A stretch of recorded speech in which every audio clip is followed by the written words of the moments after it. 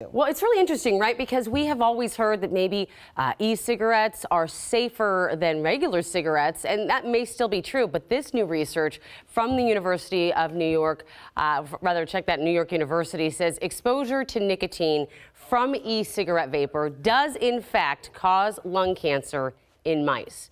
So the study, funded by the National Institutes of Health, comes as the government has declared a teen vaping epidemic. It's the first study making a definitive link between vaping and cancer. The amount of smoke that the mice were exposed to is similar to that of a person who's vaped for about 3 to 6 years.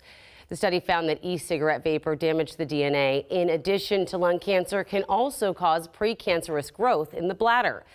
It concluded with the assertion that vaping is likely very harmful to humans. Now, these findings also back up a separate vaping study by the University of California, which found that cancer-related molecule changes are happening in the oral tissue of e-cigarette smokers. So, something interesting to note here, researchers say that none of the 20 mice exposed to the e-cigarette smoke without nicotine developed cancer over 4 years.